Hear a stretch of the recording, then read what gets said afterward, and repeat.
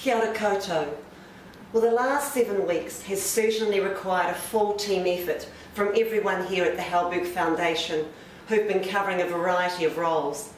And this is mainly due to 2 rescheduled major events. You'll recall the ISPS Handa Halberg Awards Decade Champion recently and the Halberg Games, which have come really close together. So a huge thanks to all of you, particularly outside our organisation, who have really ensured the success of both events. The decision to reschedule the Halberg Awards due to COVID restrictions was rewarded by a successful Decade Champion format, and the feedback via our surveys and directly from guests was overwhelming. The Decade Champion also provided this platform for us to reinforce how well New Zealand has done over the past 10 years at a global sporting level, and we should all be very proud New Zealanders. It was also really great to hear how people enjoyed the Halberg messages of the mahi that we do. This was both through our storytelling of the young people within our vignettes and also the interactions directly with the Halberg Youth Council. Thank you to our major partners for your efforts and support to really ensure that this event could still go ahead. And now, less than a month later, we had the Halberg Games, and they reminded us of the importance of young people being active in both sport and recreation, and of the wide-ranging benefits. And this includes new friends, which gives a sense of belonging, having fun, which is great for mental health, the thrill of competition, and finding a new sport. The numbers this year increased by 30%.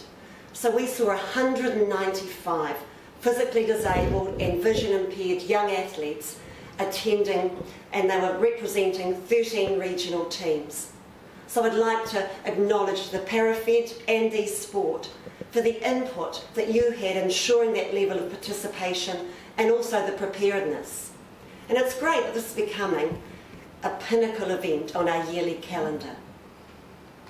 A highlight of many of the athletes, and so they told us, was the support of both previous and current Kiwi sporting stars. We had ISPS Handa ambassadors Richie McCaw and Dan Carter, Eliza McCartney, Liam Malone, Holly Robinson, and of course ISPS Handa Decade Champion, well half of the Decade Champion, Eric Murray, who was also at the Halberg Games running the indoor rowing. Again, can we recognise our partners and funders for your outstanding and continued support. I'd also like to thank Sky Sport for launching the Sky Sport Emerging Athlete Grant. And this provides 2 Halberg Games athletes with grants towards coaching and equipment to assist in developing the sporting talent. And we're also really delighted to announce the ISPS Handa scholarships, 6 this year, and they're open also to Halberg athletes who wish to compete on the Trans-Tasman stage. We were also really thrilled that our senior advisor, Dave McCalman, was invited to take part in a workshop at the Green Pavlova, love that name, the Green Pavlova Conference with Andy Leslie and his team at Recreation Aotearoa. We acknowledge Andrew and his team for advancing accessibility options in the outdoors. I was privileged to be part of the Women in Sport Aotearoa lunch recently. I really enjoyed captaining my table, which saw people from Hibiscus Coast AFC. I think a highlight was the panel discussion, which was moderated by the former and only New Zealand basketballer who's played in the WNBA, Megan Compayne. And this lunch marked 1 year till New Zealand hosts the 8th IWG World Conference on Women in Sport. And a special shout out to Raja Froggatt, who was the powerhouse behind that. Recently, the Honourable Grant Robertson announced an update around the Sport New Zealand Disability Plan. And this is about providing support to disabled tamariki and rangatahi. The investment includes 2 contestable funds and also an additional investment to the Parafeds and eSport and the National Disability Sports Organisations. So we're really looking forward to some great initiatives. lockdown provided an opportunity for us to reflect on our premise, the cost, the size and the location. So although you can't see it, I'm surrounded by boxes, and we are going to be moving this week from our Ellerslie office to the fringes of Parnell.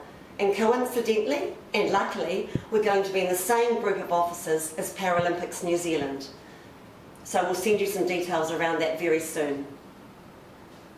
As part of our Ngā Kauhoi o Halberg, we've recently been filming our tikanga guide. And this is going to act as a useful tool to further our cultural capability of our Halberg team. From this, we saw the implementing of the trophy blessing format that we had at the awards, which was also now featured at the Halberg Games. And this was led by our kaumatua, Ike Rakana, and our Senior Youth Council Advisor, Thomas Chin. And more events. I was really delighted to attend a function at the Murray Halberg Retirement Village recently, where David King and the Ryman Healthcare team unveiled a wonderful painting of Sir Murray by well-known artist Craig Primrose. I have to say, the residents are a really lively bunch, and many of them shared some fond memories of Sir Murray and his gold medal run in Rome in 1960. Please enjoy reading further updates from our advisors.